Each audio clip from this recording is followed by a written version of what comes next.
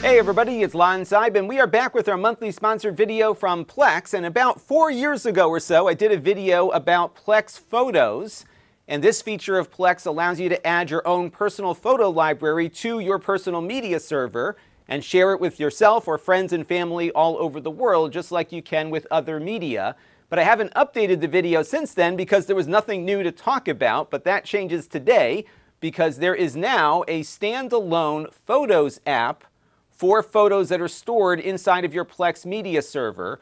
And this is part of a new long-term strategy for Plex to have the main Plex app just be TVs and movies with music and photos in their own separate apps. And of course, we've looked a lot over the years at the awesome Plex Amp music player, which is where music is living for many Plex users now. And they're hoping to do something similar here with photos. Now, what you're going to see today is a very beta app. It just came out the other day. You can download this on your iPhone or Android phone right now. It doesn't have much in the way of features just yet, but what they're doing is putting this out there and then asking the community to give them some feedback as to what features they would like to see added. And I've got some ideas of my own as well. So we're going to take a quick look at the app here. We'll also, at the end of the video, look at some of the Plex roadmap discussions that are up on their forums right now, and we'll dive a little bit deeper into all of it. Now, before we get into this video, I do want to let you know, in the interest of full disclosure, that this is a paid sponsorship from Plex. However, they are not reviewing or approving what you're about to see before it was uploaded, and all of the opinions you're about to hear are my own. So let's get into it now and take a look at how Plex Photos works. Now, if you're curious as to how to set up Plex Photos on your server, I did a video a couple of years ago about doing just that. The process is still the same today as it was then. It's pretty easy to get up and running. And just for context, what I have on my Plex server is this folder that's on my NAS device, and I point my Plex Media Server at it.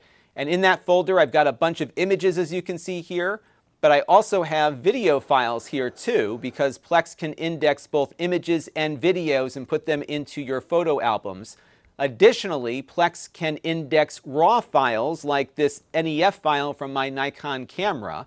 So you've got a lot of options here for what you can index inside of your personal photo library. And although they do give you the option for personal videos, I found that if you are taking videos along with your photos, it's nice to put them in a photo album versus something separate. So that's kind of the context about how my system is set up. And now when we look at the app, hopefully this will make sense. So when you load up the new Plex Photos app, you will be brought to this recommended screen here. And again, it's going to look very Spartan because this is very early days. I'm playing with this the first day it became available publicly. And when I pop in here, I've got my recently added photos visible here. And this is some imagery from the tour of the Space Shuttle Discovery that I went on a number of years ago here, which was pretty cool. And then below that, I've got my recently favorited photos. And these are photos that I added a heart to, and I'll show you how to do that in a minute. And then what Plex has done here is it's indexed some photos from the 1990s that might be in different folders, but it put them all into one spot here. So I've got some cool photos of my visit to the Las Vegas Hilton when they used to have the Star Trek thing there, which was awesome. And then it also has some other pictures of that time period, like my laptop here, if I can find it. My laptop from 1998 when I was a senior in college. Pretty cool stuff here, and it's all in a recommended library. Now, if you want to connect to a different photo server, you can just tap up here to select it. And what it will do is give you access to any Plex photo library that's attached to your account. So every server that has a photo library should appear here. And if you have multiple photo libraries, you can just switch between them on here. So you can see here my MyCloud PR2100 only has one photo library, but if I had multiples, you would see them here along with the other servers. You can also switch your account by tapping on your account name up here. Now let's take a look at the timeline.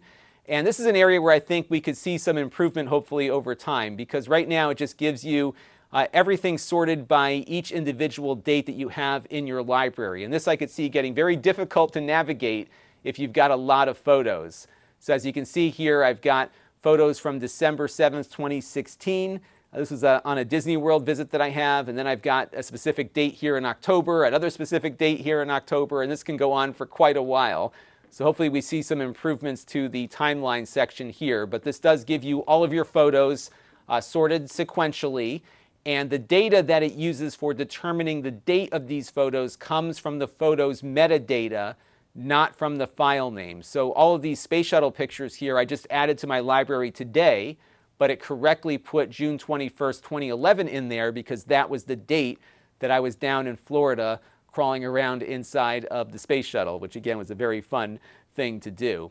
Now you'll also notice here that my videos are nicely integrated with it all as well. So for example, we can go over to, maybe we'll do this one here, and I can just click play, and you can see that video here playing now from my server. So pretty nice to have all that stuff together here, which is pretty handy. And you can also jump through your videos that way. It's still a little clunky insofar as playing things back, but again, we are in the early beta stages here. The next area is where I think you'll probably be doing most of your navigation. This is the library folder.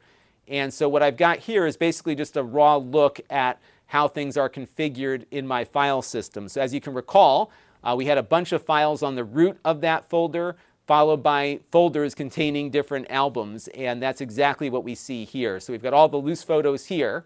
And then if I jump into Space Shuttle Tour, for example, I've got this basically looking like an album. So as far as organization is concerned now, if you did want to organize photos a little better, you've got to put them in individual folders on the server. But you've got some filtering options here. So for example, I can jump up to my filter thing, and I could decide, you know what, I only want to see images that I shot on my Nikon D600. So I can select that, and only the D600 photos will show up. Likewise, I can go over to my D7000 and get the same thing happening here. So you do have some degree of filtering that you can do here. You can also change how they're sorted. And again, hopefully we'll see more features over time, and that's why they are soliciting all this feedback. Now, one more note on organization. It is possible to have nested folders here. So let's take a look again at our library. If I go into my Hawaii trip here, you can see that all the photos in the root of the Hawaii trip are there. And then if I go into this folder called Test that I created, I've got even more underneath it. So you do have some nesting here of photo albums that you can do through the file system, and that will translate over to the app. Now at the moment, you cannot upload any photos or change any of the metadata from the app. The only thing you really can do at this point is favorite an image. So for example, this picture here was scanned in 2017, but it's actually from like 1987. This is my Apple IIc and my collection of floppy disks there. Now I can favorite this, and that will be reflected on my server. So if I pop back onto my computer later, this will be in my favorites. But that's about all I can do with this image. I can pull up the metadata here, but I can't edit the date. I can just look at it. So hopefully over time we'll have the ability to do some organization and some uploads from the app here. But at the moment, it is pretty much limited to just viewing what you already have on the server. Now in the video description, you'll see two important links. The first one here is for feedback on this new Photos app. And I am on day one here when I'm shooting this video. And as you can see, there's already a lot of discussion that's been generated about this. So as you're playing with this app, if there are things that you would like for them to add or change or adjust, definitely let them know there. You can certainly comment here, but they're going to see it in the forum. So join that discussion, and you may find that others have already agreed with what you would like to see added to it, and the Plex team will be actively engaging over there. Another important post here involves the future of the Plex Media Server. We might want to dedicate a video to this in the near future. And what they're committing to here is the continued development of the Plex Amp app, which we've already covered immensely here on the channel, but also now this new Photos app. And they are going to continue to support both of these through dedicated apps. So they will be continuing to develop this Photos app further and hopefully make it something on par with what we've seen with Plex Amp as things roll forward. But they're also talking about adding an API layer to the server that's not in place at the moment.